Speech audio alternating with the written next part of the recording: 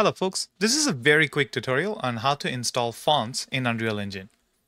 By default, Unreal comes with the Roboto font, and you can install as many fonts as you would like in Unreal. It's a simple drag and drop process, but let me show you where you can actually find your font first. The website that I use often to get fonts is dafont.com. I'll make sure that I leave a link in the description.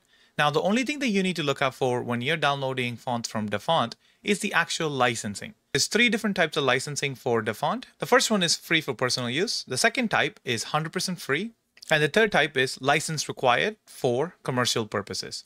So the ones that says 100% free, this you are free to go ahead and download it, use it in your game and distribute your game with no consequences. However, the licenses that are free for personal use, you do have to get a license most of the times for commercial purposes. For demonstration, I'm going to download the Cities at Night font. All you have to do is you can click on download and it's going to create a zip file. Once you open up your zip file with any of your extractor of choice, let's go ahead and extract all and show in folder. Now inside of this folder, we're looking for a TTF file. Now it's as simple as dragging and dropping it into Unreal Engine. So I'm going to go ahead and drag this Cities at Night, drop it, and you got yourself the Cities at Night. You're going to get a font face and you're also going to get a font. The font is the one that we're going to be using inside of your UIs.